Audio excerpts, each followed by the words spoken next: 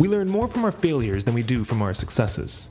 I once worked at a store called Meijer, Michigan's version of Walmart. I was at the customer service desk when someone came up and told me they noticed the keys left in the door of the car next to theirs. I looked at my coworker, and she nods for me to make an announcement. Attention Meijer customers, I say into the loudspeaker. Would the owner of a red Ford Escort please return to the parking lot? You left your keys in your car door. I put down the intercom and see my manager rushing towards the desk. Do you know what you just did? She asks me.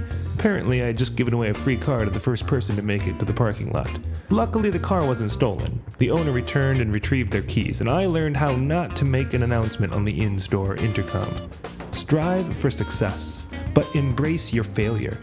Remember them, reflect on them, learn from them, and then try again and again and again.